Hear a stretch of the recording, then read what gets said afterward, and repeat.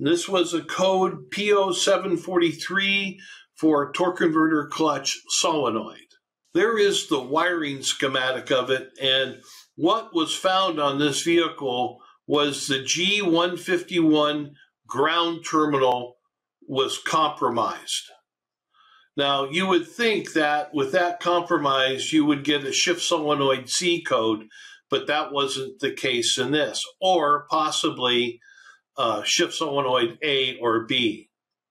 And simply what was wrong was the wire going into that connection had a loose connection.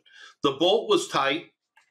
As you can see here, the blue bolt was tight, but where the wires were crimped into the connector had a problem. Thank you for watching. For all confirmed fix videos and unlimited technical support, become an ATSG member, your transmission tech solution. Click the membership link below.